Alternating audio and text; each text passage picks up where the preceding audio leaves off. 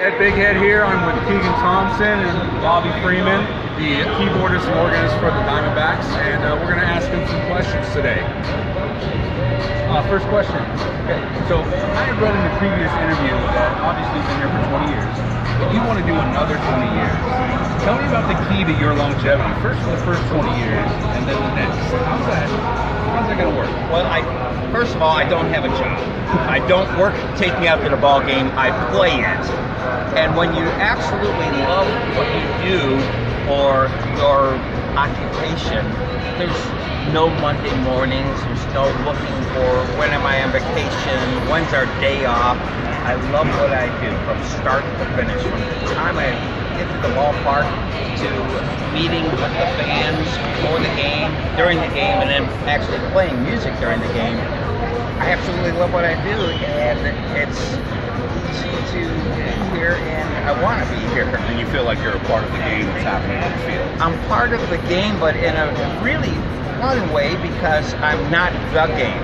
I'm behind the scenes, and I can't create wins, but I can help create sustainability. So for instance, if the team's having a good inning and a rally, then what we do, I just try to sustain that enthusiasm. So it makes it easy for me. I kind of just follow the players, and I never want to show up the team, and I never want to do anything to maybe show up the visiting team as well. We want our visiting team to feel welcome here at Chase Field, and we want nice, fair, friendly competition. It's strange that you asked that, because Keegan has a question regarding that. So you lead me into my next question here.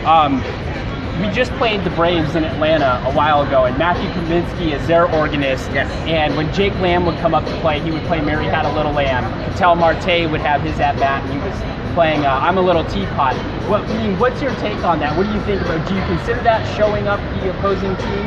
I won't say it's showing up, but when I did, let's say when I was with the Phoenix Firebirds, it was the AAA minor league. I used to go to those games. Yes, with the Giants organization, we did all kinds of things like that. The circus music on an air and things like that. And me personally, and I think with our organization, again, we welcome in our opposing team, and we just kind of keep it low-key, and I don't want to play, I would never want to play something that would incite somebody on another team to go like, what is that dude doing? I'm going to go up there and hit this ball 600 feet.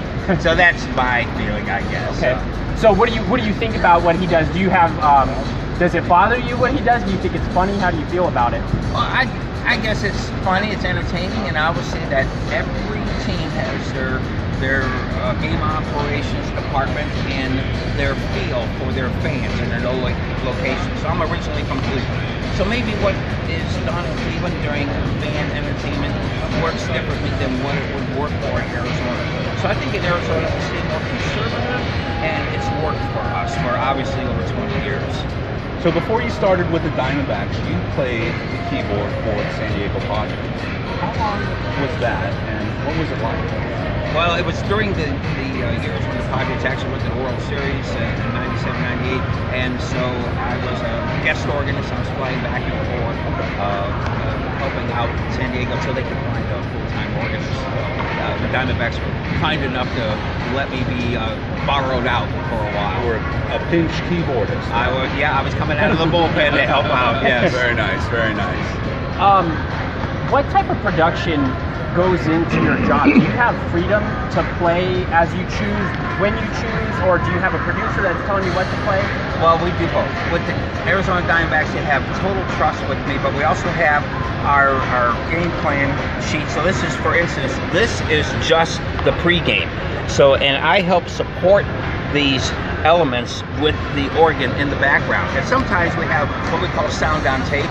So I'm listening on a headset, and then that way I have to like be quiet. So let me show you one more thing. So for instance, when we have a half-inning break, I play the third out, and then on this particular half-inning break, which is our mid-first, I will play under the marketing read, and then we'll run the Coors Light spot, which has sound on tape. So then I need to bail out. So we want to keep the show entertaining, professional, and no quiet time. So we work together. So we are a concert team from the time that we do the welcome all the way till we play D-back swing, which means that D-backs won. And then we do our post-game reads as well. Then I play under those. Who else do you meet with to come up with that production, that schedule that you have there? The entire game operations staff, including our mascot. So I would say probably 20 members. That's interesting. Yes. So we have audio, we have visual, the BBTV crew, we have the Rally Backs crew, we have myself. Everybody is on the same page. We always say it's better to over-communicate. So we communicate from the time we walk through the gates until the victory, until we have won the game. So tell us something that normal fans may not know about your day-to-day gig here. I guess getting up in the morning, doing my little physical workout, whether it be treadmill or walk the dogs, or whatever that is, ride the bike, and that way you get mentally ready to go, eating properly, making sure you're early, not just on time or ever late. And that way it keeps the stress out of the job, because I don't have a job, as I said before. I have a fun life, and I want to keep it that way. And I always want to make sure there's time for anybody if they have a need, they have a request from me, they need me to do something for them. And it's important that I'm up here in the Sandlot area early to greet fans that are waiting for me, that either want an autograph or just say hello, give me a high five, or just stand here and talk to me and watch me play. So you have to open mind and be ready to intermingle with the fans and make sure that you make their day a good one. Because we can't control if we win or lose the game, but I can control that. I hear parents talk and kids talk and say walk away and say, that was really cool, I got to meet the organ guy and he was really nice, because fans will come back to the point of pleasure. Right. So out of my own curiosity, have you ever called in sick?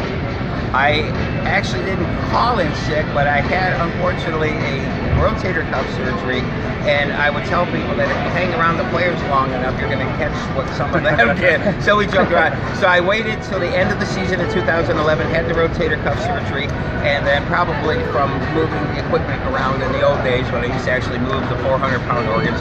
And so what happened is I had the surgery, everything was good, and then the following year, 2012, unfortunately, the surgery let go, which I found out was kind of common.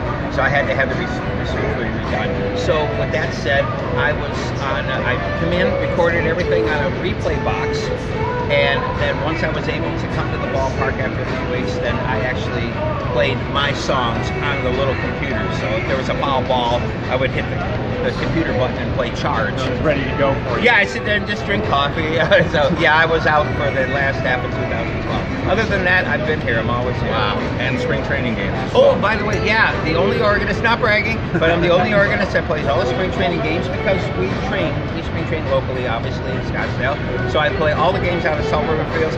And what's really unique and different at Salt River Fields is that we're getting fans from all over the world. I mean, I've signed autographs and taken selfies with folks from other countries, let alone other cities. So it gives our brand a unique aspect when they walk by. And again, I'm right on the concourse behind home plate, so fans can come up and talk with me and take selfies.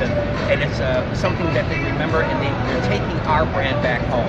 And if they just say, hey, I know this guy, they throw it on Facebook, whatever, that's our goal. And it spreads the brand internationally for the team.